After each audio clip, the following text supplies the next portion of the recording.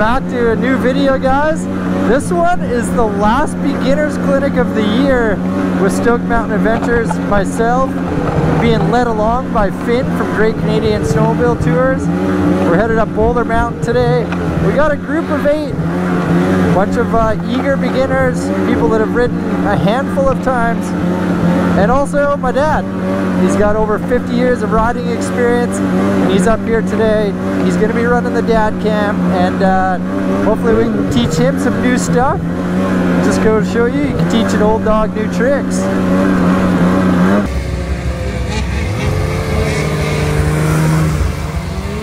What's up, Finn? What are you doing, man? No bacon chick. Night shorter on sending a signal.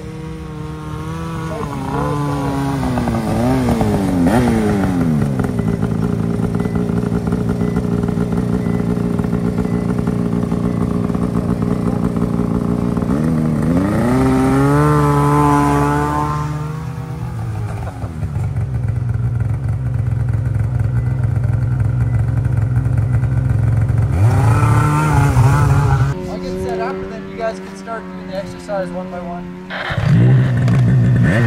Have lots of counter steer. Be able to control the snowmobile across the slope. Got the group forming a nice line here. Working on our side hills. Some wins, some fails. Lots of smiles though. Yeah. Nice job. We're out here working on some wrong foot forward side hill technique today. We got my dad. I don't know if he's ever done this before. See if he can pick up what I was teaching in the clinic. There you go.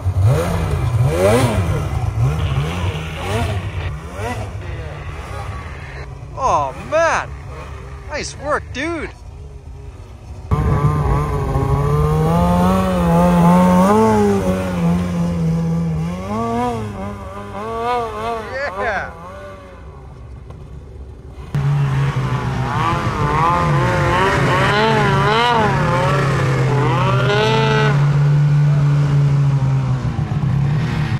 Steer, which yeah, you're gonna steer to the right, we're gonna travel left.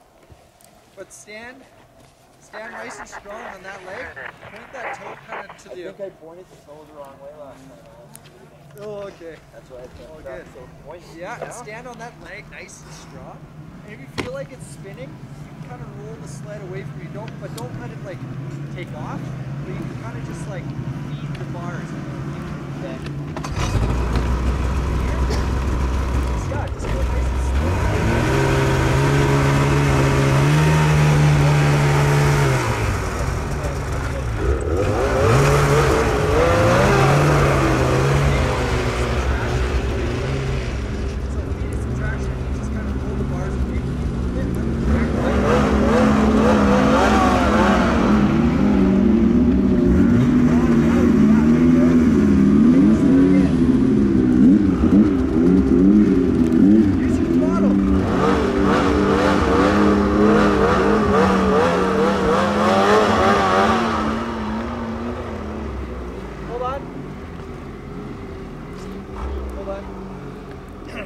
You were going really good and then you turned your foot.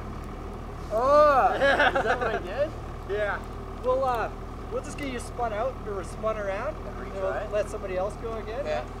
Yeah, you were going really good and then I watched your foot go straight.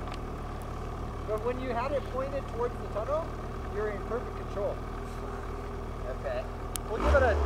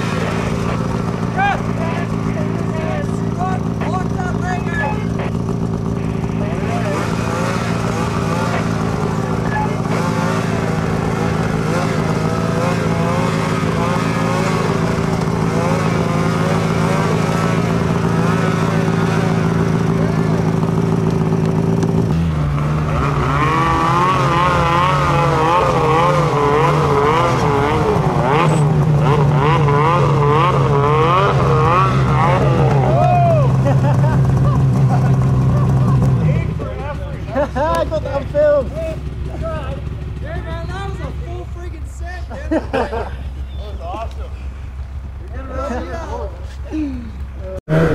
We just wrapped up some side hill practice there with the group right along the edge of the trail actually, which is kind of fun.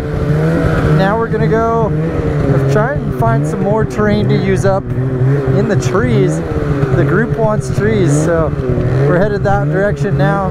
Got the lunch on the pipe, and now it's just a matter of trying to go and find some terrain that we could use for the next set of exercises.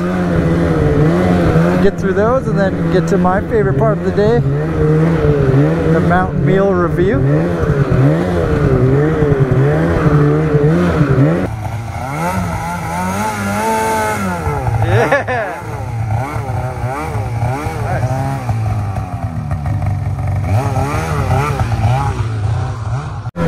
I just drug the group deep down into the trees here, and I was going pretty slow, so I don't know how hot my lunch got. I told them all to just hang tight, and I was going to go do some cooking. So here we are, going to go do some lunch cooking.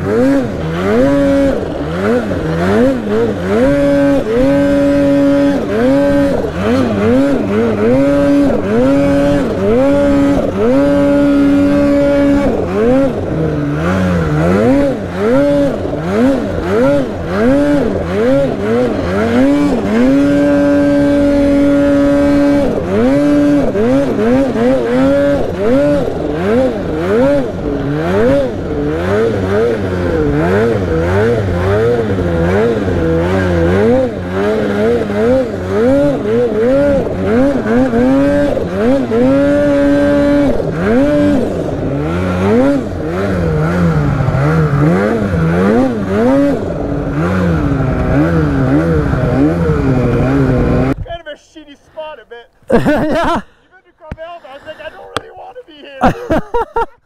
It's pretty sticky, eh? But at least we can see. Yeah, totally. Because I'll fill it. That's why I'm giving it to you. I'll fill it. Yeah. I'll sneak through you guys. I'm just cooking my lunch up a bit. Yeah, there you go. Yeah.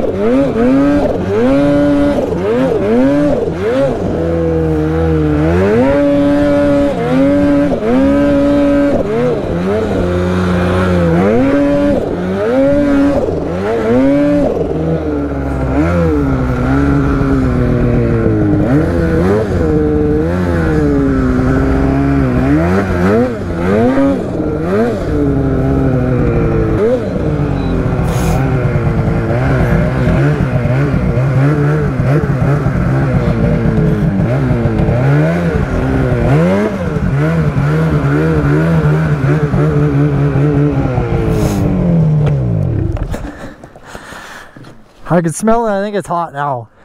Yeah. Because the bull's coming at him again. Jesus. How'd I do on the cook, man? Look. Oh! It's like I've done that before. Yeah, you practice. See the cheese? Perfect. Oh, nice melt. It is a wet and soggy morning here. Day 2 of the Stoked Mountain Adventures Beginner Clinic. This is the last one of the year. We're garbage bagged up. We got the big ponchos on. The entire crew got garbage bags at riders meeting this morning. And it's snowing up top, but we got to get through the rain. So we're saving our gear and we're about to head up the mountain right now. Ready for another day on the mountain, Josh? Yeah. Hell yeah. You look like some sort of superhero, Dad. You got like a shell on the back there, like a Ninja Turtle. Ninja Turtle. That green helmet on there, hey? Michelangelo. How's the fit, dude? Nice skirt. Yeah. Don't trip on that later.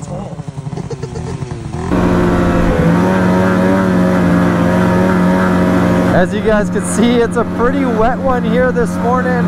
We're heading up day 2 of this Stoked Mountain Adventures Beginner Clinic. And it poured rain all night last night.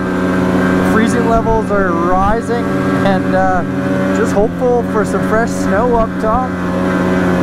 The guys did a bunch of learning yesterday. We worked on wrong foot forward, side hill and edge control. Now today we're going to go and exercise that some more, find some more open terrain to learn on, and go have a bunch more fun.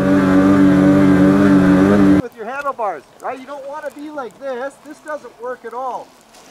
The minute that I turn my toe and I open up and I face my handlebars, I have so much leverage right here. This is how far away from your snowmobile you should be. You shouldn't be in tight like this. It'll never work. Open up. Use your arms. It's not strength. I'm not using any strength right now to stand like this. I'm just using leverage from my body. I'm locking parts of my body out to create leverage.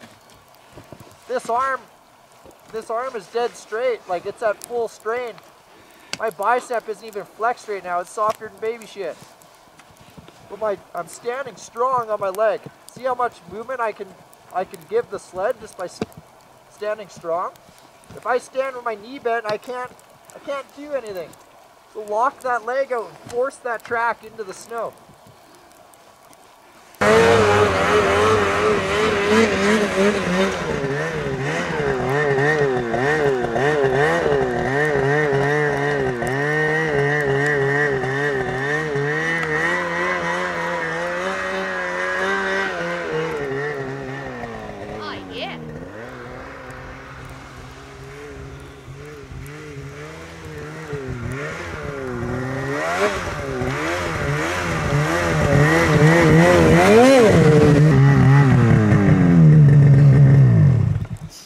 The snow is a little bit sticky and it's a little bit deeper than what it was yesterday.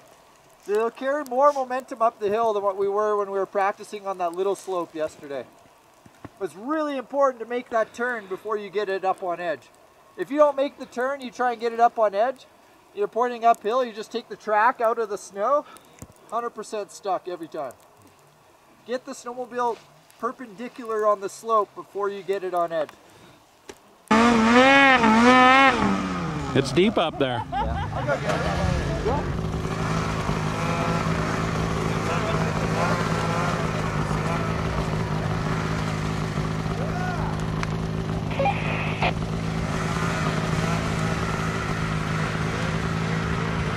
Take your knee off the seat.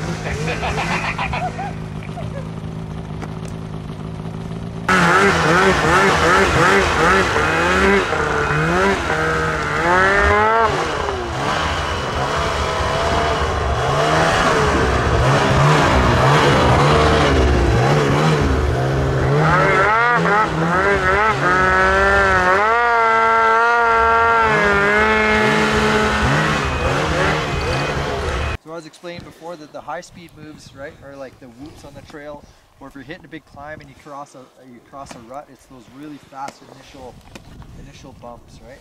Yeah. Those are a little less common than the low speed stuff. A lot of the low speed stuff is when we're cruising through the gullies, or we're side hilling a lot, like that's all low speed moves. So I use that one substantially more than what I do with the high speed. It's tough to set a sled up that's good for the trail and for the mountain, so I set up for the mountain. The trail, I just deal with it. You know what I mean? So do you find that the sled is like pretty flat-footed, like it doesn't want to lift the skis too much? Yeah. Is it something that, do you want more ski lift? Do you want less? Like what's Maybe kind of your goal? Like, do you want it to be playful, or do you want it to be kind of a little more clear. a little more playful? Profile as it cuts through the snow, right? The rail profile as it cuts through the snow is staying more consistent. If you go softer on that center shock, it comes up and the rail profile gets mellower and it wants to climb up on top, right? That in conjunction with a setting in that rear shock is what allows it to be more or less playful. The softer you go in that rear shock, the more transfer it'll have, and it'll create that resistance at the front, transfer more to the rear, and it'll lift the skis up more. Vice versa of all of that is if you go stiffer on that track shock and softer on the center track shock, it's going to get you up top faster. So those are changes that you can make on the fly based on conditions, right? Right now we have a lot of traction. The snow is heavy, it's wet, there's lots of density. You're on a 325. If you want this thing to be playful, I'll set it to like full play mode and go send you on to a couple of slopes, and you'll be able to feel the difference. You can come back like, well, no, that's too wild, or like, oh, that's pretty good. There's a bit of a happy medium with going too soft on that rear shock, right? If you go too soft there, you're gonna have lots of bottom, right? Especially on the trails and those whoops. Yeah. So there is like, I mean, based on body weight, body type, and riding style, there's like just an equation that works for each individual.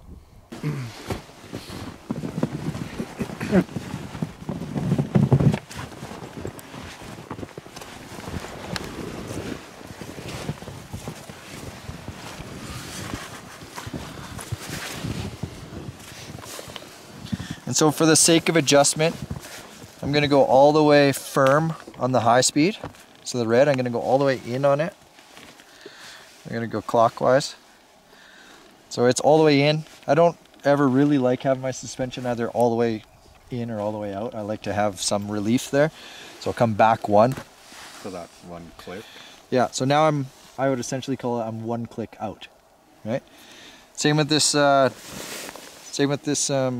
speed shock. I'm gonna go all the way in till it stops spinning. I'm gonna come out 2. Okay. So and they're just little clicks. 1, 2. So that center shock is set up like as stiff as I would consider it being, right? Now we'll go to the rear track shock. We're gonna go the complete opposite actually. We're gonna open everything up. So now I'm all the way open. I'm gonna go in 1. There's my in 1. I'm gonna back this low speed all the way out. And I'll go in 1. So that rear track shock is essentially as soft as it could be right now. So the rear track shock being as soft as it can be, the center track shock being as stiff as it can be, is going to allow the suspension to transfer a lot of the weight to the rear part of the snowmobile and create resistance at the front of the rail tips, okay, which will give you more ski lift in the snow.